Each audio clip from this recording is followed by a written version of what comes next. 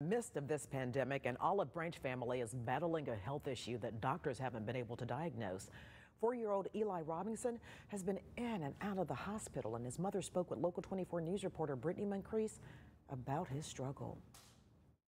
The focus is to get a diagnosis and then find a cure. 4-year-old Eli Robinson has had 3 surgeries and 5 procedures this year, and there's still no answer. One of Tanisha Robinson's biggest joys is her son, Eli. Just being able to be the mom of somebody who is a warrior. Like most warriors, you face battles. Eli has been fighting since he was 2. That's when doctors found out he had a gastric issue. His colon is completely detached, so his colon is in there, but it's not active. Extending to the size of an adult human head, pushing against his bladder and causing it to grow 5 times the normal size. We spent about 3 months in the hospital just this year alone. Even as Eli turned 4 years old and his parents welcomed a second baby boy. And on top of that, the pandemic. My husband has not been able to go to work because we are constantly in and out of the hospital.